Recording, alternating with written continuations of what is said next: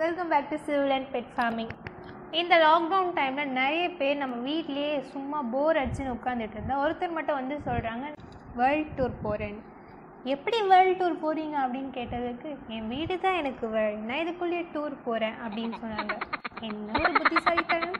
இந்த மாதிரி நிறைய பேர் நம்ம வீட்டுக்குள்ளேயே வேர்ல்டு டூர் பண்ணிட்டுருக்கோம். இந்த மாதிரி நம்ம வேர்ல்டை பற்றி நம்ம இன்னும் கொஞ்சம் தெரிஞ்சுக்க போகிறதா இந்த வீடியோவில். இதை பற்றி இன்னும் பேசுகிறதுக்கு முன்னாடி நீங்கள் எங்கள் சேனலுக்கு சப்ஸ்கிரைப் பண்ணிடலாம். சப்ஸ்கிரைப் பண்ணுங்கள். அப்போ தான் ஃபாஸ்ட்டாக நாங்கள் என்னென்ன வீடியோ போடுறோமோ அதெல்லாம் உங்களுக்கு ரெக்கமெண்டேஷன் வந்துட்டுருக்கோம். ஸோ இப்போ வீடியோக்குள்ளே போயிடலாம்.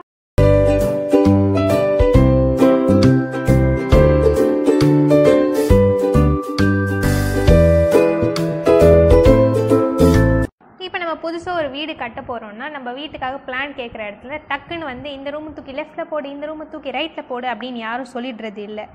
அந்த இடத்துல வர்றது தான் வாஸ்து அப்படின்றது. வாஸ்துக்கு ஏற்ற மாதிரி தான் நம்மளுக்கு ரூம்ஸை வந்து அலோகேட் பண்ணுறாங்க. இந்த வாஸ்து அப்படின்றது வந்து சிலருக்கு ஜஸ்ட் மித்தாக இருக்கலாம், இல்லை சிலர் சொல்லுவாங்க இதெல்லாம் இந்த ரிலீஜியஸ் சம்மந்தப்பட்ட ஒரு விஷயம் அப்படின்லாம். ஆனால் அப்படி இல்லை. வாஸ்துன்றது நம்மளோட இன்டர்னல் எனர்ஜி, நம்மளோட எமோஷனை பேஸ் பண்ணி வந்தது தான் வாஸ்து அப்படின்னு சொல்கிறாங்க. இப்போது ஜென்ரலாக நம்ம வந்து சொல்லலாம் ஒரு எக்ஸாம்பிளோடு அப்படின்னு பார்த்தோன்னா, ஒரு க்ளவுடியான டேயில் ஈவினிங் ஜன்னல் ஓரமாக பஸ்ஸில் ட்ராவல் பண்ணிகிட்டு இருக்கும்போது நம்ம மெலோடியாக க்யூட்டாக ஸ்வீட்டாக அப்படின்ற ஒரு பாட்டு கேட்போம். இதே நம்ம ஒரு ஸ்டேஜ் பர்ஃபார்மன்ஸ் அப்படின்னு எடுத்துக்கணும், எல்லாரோட அட்டென்ஷனை கிராப் பண்ணணும் அப்படின்னு நினைக்கிற இடத்துல செம்மையாக வெறித்தனமாக ஒரு சாங் வேணும் அப்படின்னு நினைக்கிறோம்.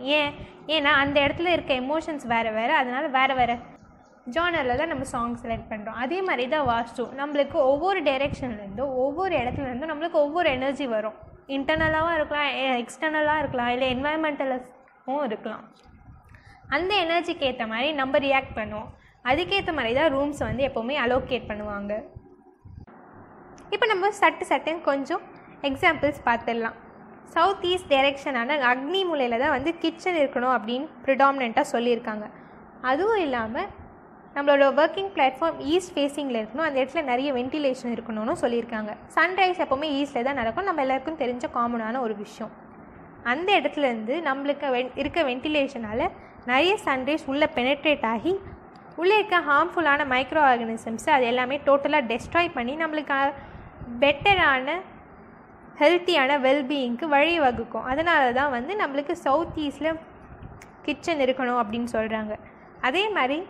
அதே வாஸ்துவில் டுவர்ட்ஸ் நார்த் நம்ம ஹெட்டில் இருக்கக்கூடாது, படுக்கும் போது தூங்கும் போது அப்படின்னு சொல்கிறாங்க. ஏன் அப்படின்னு பார்த்தோன்னா, நம்ம எர்த்தோட மேக்னெட்டிக் ஃபீல்டோட நார்த் போலும் நம்மளோட நார்த் போலும் ஒன்றா இன்சைட் ஆகவே கூடாது. ஒரே டைரெக்ஷனில் ரெண்டு நார்த் போலும் இருக்கக்கூடாது.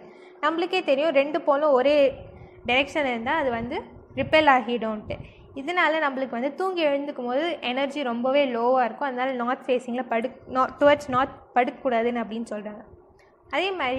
இதே மாதிரி படுத்துட்டு இருந்தால் நம்மளுக்குள்ளே இருக்க பிளட் சர்க்குலேஷனும் அஃபெக்ட் ஆகும் அப்படின்ற ஒரு ரீசனும் சொல்லியிருக்காங்க. இந்த மாதிரி சின்ன வாஸ்து பின்னாடி சின்ன ரீசன்ஸ் இருந்துட்டு தான் இருக்குது. இது எல்லாமே நம்புறது நம்மளோட இண்டிவிஜுவலோட பெர்ஸ்பெக்டிவ் தான். இதே மாதிரி நம்ம இன்னும் எந்தெந்த ரூம் எந்தெந்த வாஸ்துக்கு ஏற்ற மாதிரி எங்கெங்கே இருக்கணுன்றதை டக்குன்னு பார்த்துடலாம். இந்த வீடியோ உங்களுக்கு பிடிச்சிருந்தா மறக்காமல் லைக் பண்ணுங்கள், காமெண்ட் பண்ணுங்கள், ஷேர் பண்ணுங்கள். இதே மாதிரி சூப்பரான இன்னொரு வீடியோவில் மீட் பண்ணலாம். அது வரைக்கும் children bed farming signing off from you guys. Take care, by.